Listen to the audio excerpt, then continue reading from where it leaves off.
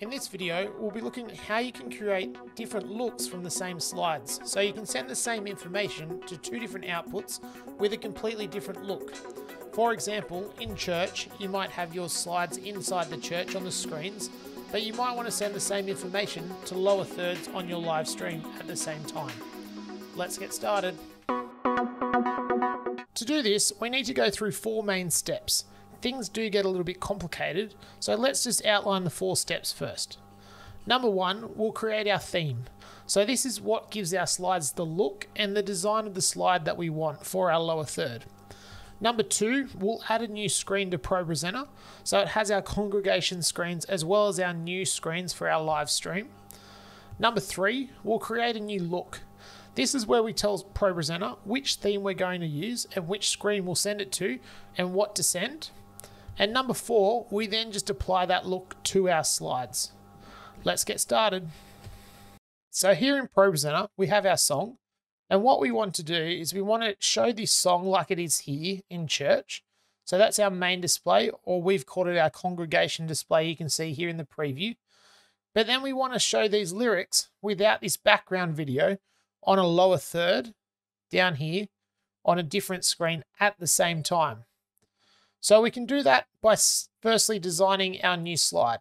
So instead of going into slides or editing our slides up here, what we want to do is create a new theme. So let's go into our dots here, into our editing part of our taskbar, and we're going to choose Theme Editor. Now I've already set a new theme up called Lower Thirds, but to do that, you just click New Theme and name it whatever you'd like. And it's sort of like creating a new slide. So I just add a new slide here with this little plus. I'm going to right click and rename it Lower Third Song Lyrics. Why am I calling it that? Because in the future, I might have one set up for song lyrics. I might have another one set up for like message slides. I might have one set up for names and titles. Another one set up for videos. Another one set up for all different things. So if you think through your service structure, once you get your head around this, they're sort of templates that you can use over and over again in different ways to make your life easier.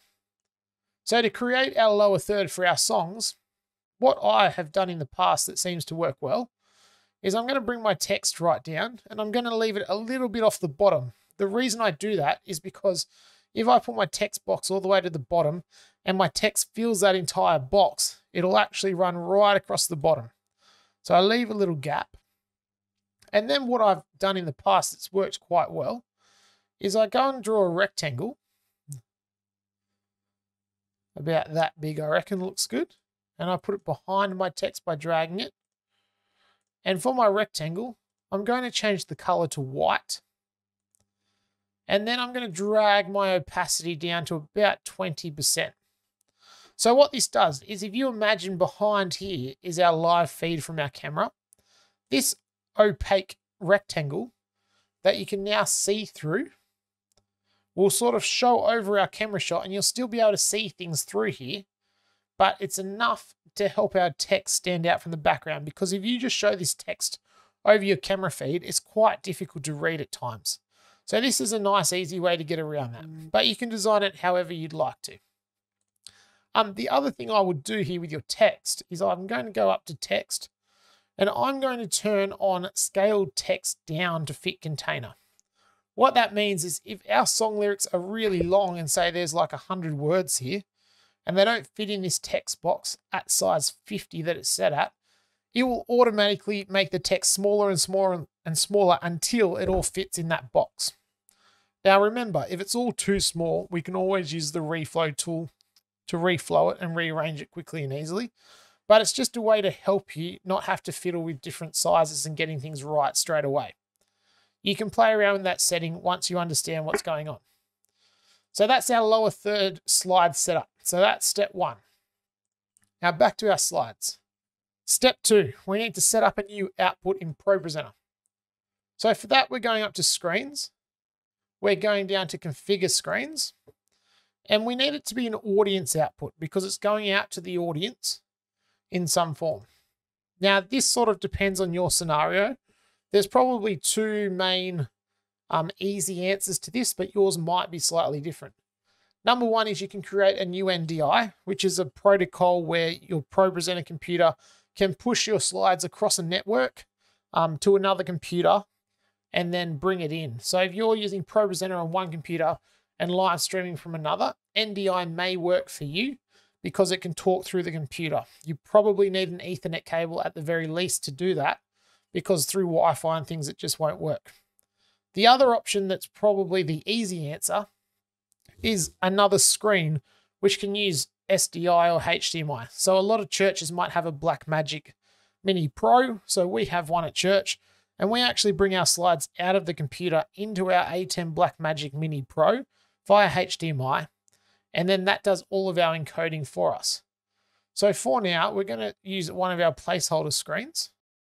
And so there's our new placeholder screen. Next, we have to rename our screen. So we're just going to go up and double click on the name, and we're going to call it live stream for this example so that we know which one it is. And it's all set up and ready to go. So next up is step 3. So for step 3, where you need to configure our look so that it does what we want it to do, and it knows which theme to use and which screen to go to. So for that, we go up here into screens and we go and click on edit looks. Once this opens, you'll notice that it has all our screens. So if you had 6 audience screens set up because you want 6 different things in 6 different places, you could have 6 different rows across here. Now, what we want to do is we want to set up some presets. So what we'll do is we're going to add a preset, which is just a new look. So I'm going to rename my look by double clicking on it, and I'm going to call it lower third songs. Now, whatever you name it here is what it will be called in the looks when we go to apply it to our slides. So just name it something that makes sense to you. Over here, we get to choose what we send to each different place whenever this look is applied. So for our songs, we're not going to be using props or messages in this example or announcements. We're not going to use video input because we're not bringing any camera feeds in. And then between our slide and our media, we just need to be a little bit careful. For our slide, do we want the information on our slide to go to our congregation and our live stream? This text here on our slide is the information. So I do want it on my congregation and I do want it on my live stream. Media, in this example, is this purple background. Now, do I want it on my congregation? Yes. Do I want it on my live stream? No. I only want to take the text from the slide to my live stream. Now, the one thing we haven't done is told Propresenter how we want that text to look when we apply this look on each screen. So I can click on here and I can choose all of my themes from before. Now, just take note, the way that we're setting this up right now is our congregation screens will have no theme and no look applied because the slides have been designed the way we want them to look. So this has nothing. For our live stream, we put them in a theme called our lower thirds. And for this example, it's our song lyrics. Our lower third song lyrics is what we called it. So remember before when I said if you added message slides and one for names and titles, it's just really important to remember how you're naming things because you need to go back and find them and link them all together. So we're going to choose lower third song lyrics. And you'll notice the little picture here changes. Once that's done, when we still have our congregation screen up, it looks the same. When I go into here and I now look at my live stream screen, it also looks the same. So the final step that we need to do is we need to apply the look that we've just set up. So when I say look, I'm talking about this look here that's called lower third songs. Now to do that, there's a few options. I can either go in and I can apply a look through the action palette. So if I go to view and I go action palette, it'll bring this up. And I'm going to drag it over and I'm going to apply it to this first slide here. When I drop it in, it gives me the choice between all my audience looks. Now we've only set up one for lower third songs here. So let's click done and let's see what happens. We have our live stream up. I'm going to click this slide again and my CCLI information is still there. Now that's a little bit different, and I'm not going to change that right now. But when I go to my next slide, you'll notice it's showing the lower thirds, and you can probably just make out that opaque, that we turn the opacity right down on that rectangle, and it's there as well. And so when we flick through, our lower thirds are looking like this. But if I go back to the same slide and I change to my congregation, our congregation screens will look like that.